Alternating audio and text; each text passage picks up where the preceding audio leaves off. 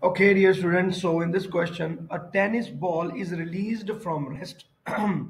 It is released from rest, it means the initial velocity with the ball is zero and falls vertically through a small distance in air. What is the change in speed of the ball and change in acceleration of the ball as it falls down?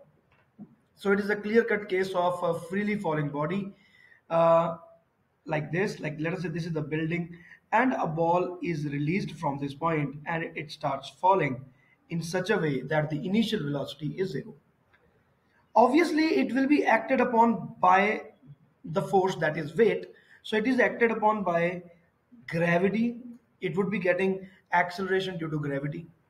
It will be g, and velocity will definitely increase because as it will fall, the velocity is bound to increase, so it will increase.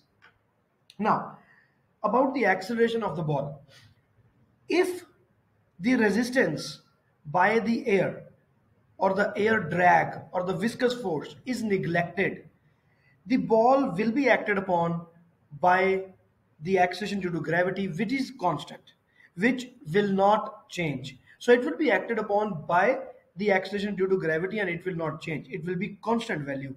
But because the air resistance is not neglected, now see, in the question it is not given that air resistance is considered or it is neglected. It's not given here.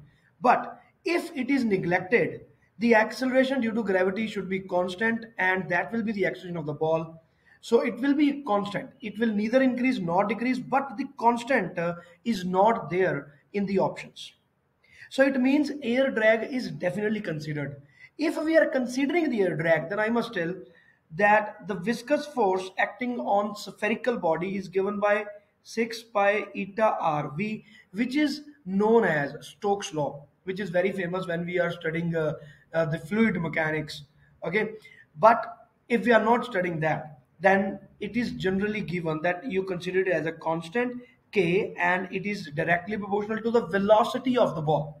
K is any constant, and this viscous force is directly proportional to V. So as the velocity increases, as the ball falls down and velocity keeps on increasing, the drag force keeps on increasing. The upward force is acting against the weight. So it means the F net is reduced. What is F net? F net is weight minus Fv. Now, as the velocity is increasing with respect to time, the Fv is also increasing. It means the F net is reducing. Initially, F net is mg when velocity is 0, but after some time, F net is mg minus Fv, which after some time will become 0, and that velocity is known as terminal velocity. But anyways, so the force is reducing. It means acceleration will decrease. Okay, there is a complete topic about this, which is about the Stokes law and terminal velocity. So the curious students can further search for Stokes law and terminal velocity. And the terminal velocity is the velocity when the F net becomes 0 effectively. That is the final velocity that would be gained by the ball. But anyways, for our question, the answer will be A. The speed of the ball will keep on increasing up to some point. After it, it will become constant. But initially it will increase, and acceleration will keep on decreasing. The maximum value will be gravity, and it will decrease and it will become 0 after some time when the terminal velocity is attained. So with this, let us verify our answer by the mark scheme, and yes, the answer given is A. So all the best. Bye.